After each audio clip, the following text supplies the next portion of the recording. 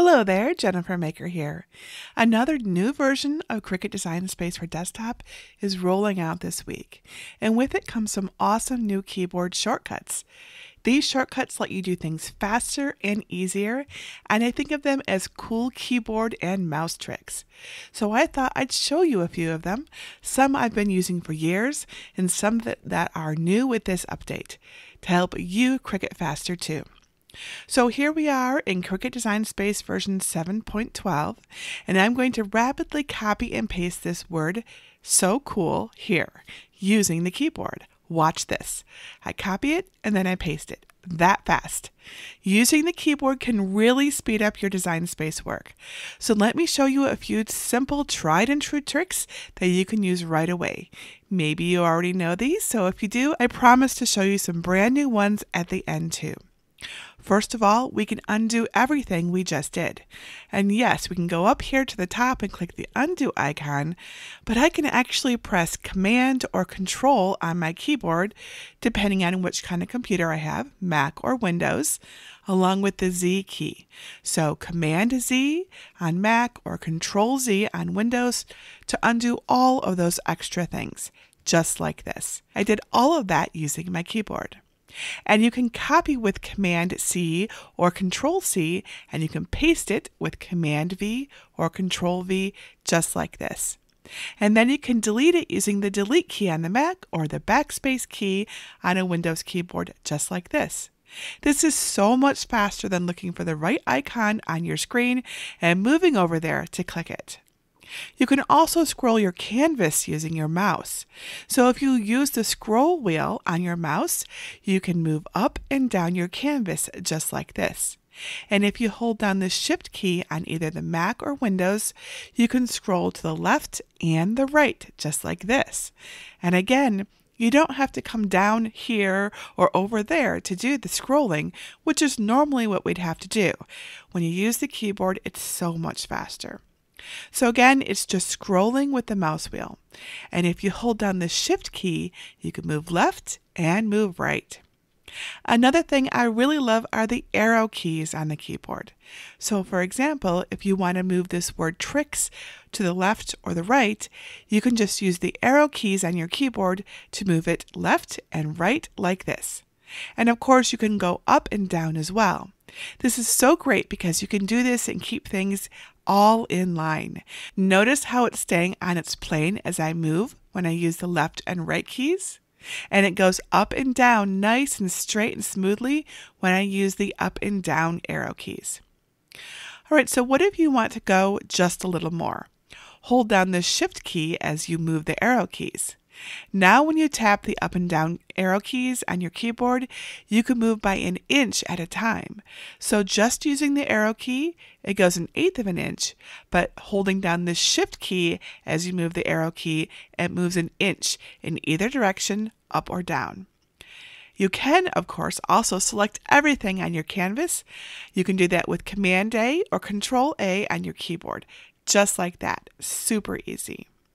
And of course, you can copy and paste all of that too. And then you can delete it all with the keyboard and never need to use the mouse. You can also move things forward and backward right now.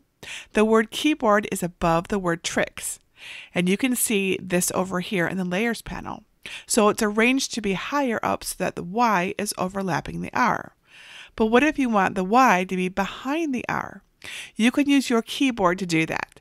Just select the layer and press Command open bracket or Control open bracket on your keyboard, and it sends it behind. So cool. And then you can bring it back to the front with Command or Control close bracket. Isn't this awesome? And then, of course, there's the secret contextual menu. Most people don't even know about this menu. You can get to it by right-clicking with your mouse. So, looking at your mouse, instead of left-clicking, which is what you usually do, this is the left click here, you would want to right-click it like this. And when you right-click something, you get this menu. And depending on what you right-click, you get different options. So if you right-click on the canvas, you just get the option to paste. If you select some text and then right-click, you get this contextual menu with lots of options, including Edit Text at the top, which is new. You also get all of these other options. And if you right-click on a layer over here on the right in the Layers panel, you get similar options plus this really handy Image Info option down here at the bottom, which tells you what font was used on a text layer or what image was used on an image layer. And that is super useful, especially if you've welded something and you've forgotten what font or image you originally used. And you can turn your canvas grid on or off by holding down the Shift key and pressing G. Some of the brand new keyboard shortcuts added with this update include the ability to duplicate easier by holding down the Option key on the Mac or the Alt key on Windows as you click and drag something. This makes it super fast to duplicate things and have those copies appear in exactly the right place you want them. This is my new favorite keyboard shortcut. And you can zoom in and out on your canvas by holding down the Command key on the Mac or the Control key on Windows, and then press either the minus or plus sign on your keyboard. Or press Command or Control plus 1 to zoom to fit your layer just like this, or press Command or Control plus 0 to zoom to 100%. Or what if you cannot find a layer on your canvas? Because this happens, right? You just locate it over in the Layers panel on the right, and then press Command or Control plus 2 to zoom right to it. How cool is that? No more losing stuff and having to hunt for it. You can also zoom in a specific area of your canvas by holding down the Z key as you click and drag your mouse, like this. And just pan around your canvas by holding down the Space key and clicking and dragging like this. This is super, super useful. I love these additions. Finally, you can group using your keyboard. Just press Command or Control and G to group 2 or more layers. Want to ungroup? Just select a group and press Shift plus Command or Control G to ungroup. And if you don't want to select anything on your canvas, press the Escape key. And now everything is unselected, which brings us full circle. And when you're happy with your design, you can do Command or Control plus the S key to save your project. And there we go. The project has been saved. And of course, you can quit Cricut Design Space entirely with the Command or Control key plus the Q key. It will give you a warning before it actually quits, which I know we all appreciate. There's a number of other keyboard tricks and mouse tricks. I've identified 45 of them so far.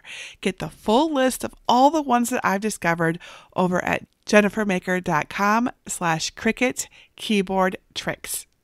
And that's it for today. If you have any questions, let me know.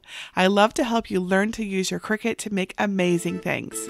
Until next time, this is Jennifer Maker reminding you to craft a life you love.